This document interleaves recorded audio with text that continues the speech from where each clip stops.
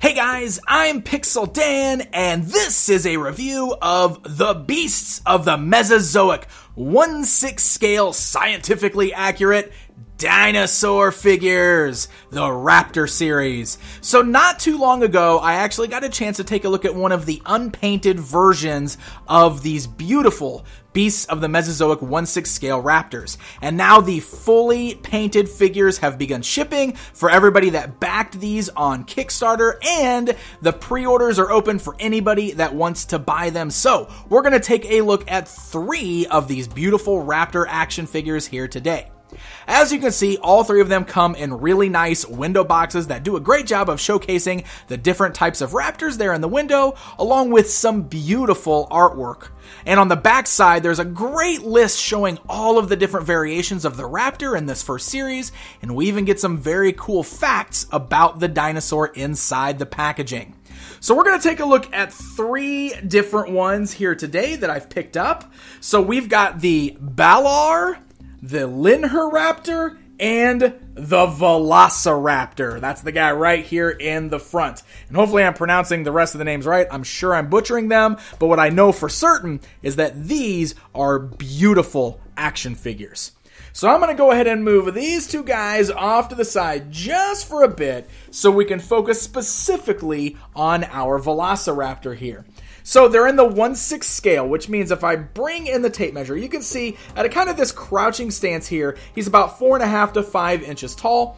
And if we measure head to tail, he's actually about 12 inches in length. These are in the 1/6 scale, which means these guys are going to be about perfect size for your 6 to 7 inch action figures. So standing these alongside those, they would actually be to scale. That's what size the Raptors would be.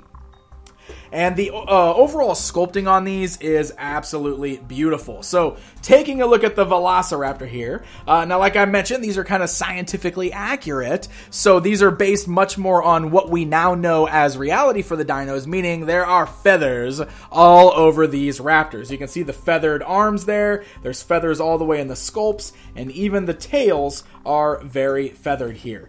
The paint deco is really nice, and each of these guys has a very unique look to them. The Velociraptor here has got much more kind of reds and yellows and browns. The Raptor is one of my favorites because he's so beautiful and so colorful with those blues and the yellows and the awesome markings on his face.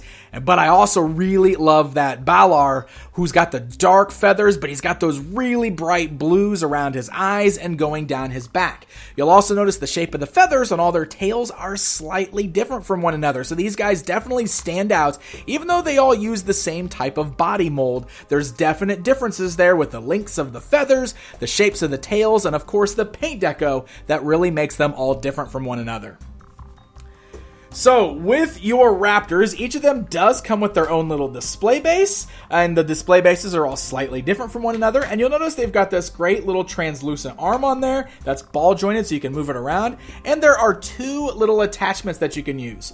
One of them is a little clip that you can see I've just clipped right to the underside of the dino with its own little ball joint there that connects, or if you want a looser one, you've got these more open ones as well. These will actually just kind of sit up under the tummy. It doesn't clip onto the Raptor as tight, but it's good for different types of poses. So you can interchange those however you need to display them on the base. And as far as displaying them goes, well, the articulation is key, and there's some really great movement in these guys, so check this out.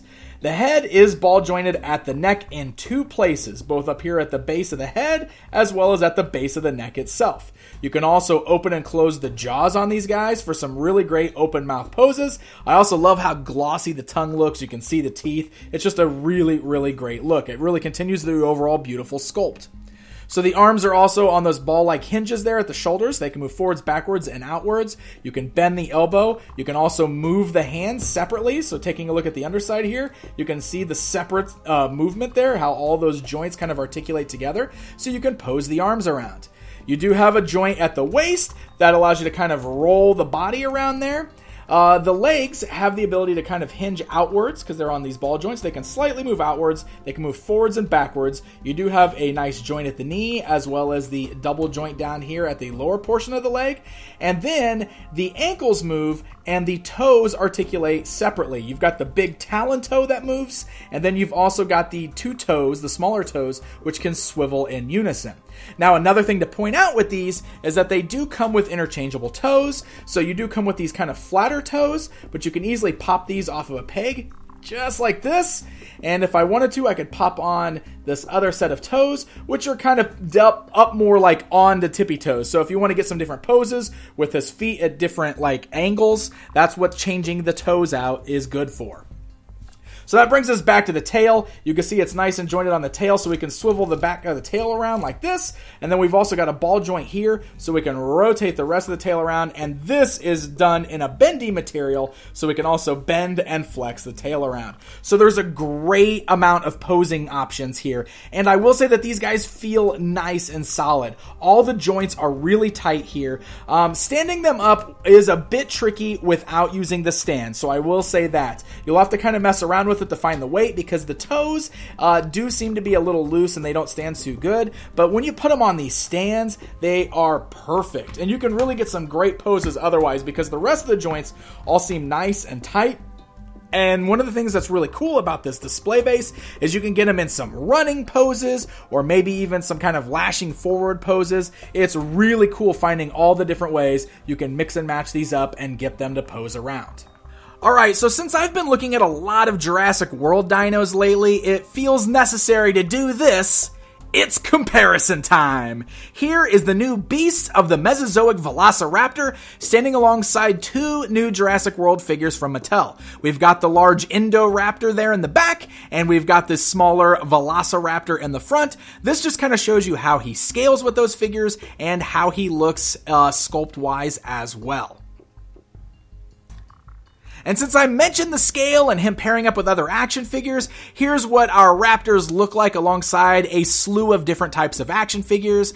We've got like the 7-inch Masters of the Universe Classics or Mythic Legions figures, 6-inch Marvel Legends, 5-inch Teenage Mutant Ninja Turtles, just to kind of give you an idea of what all of these figures might look like posed with these dinosaurs.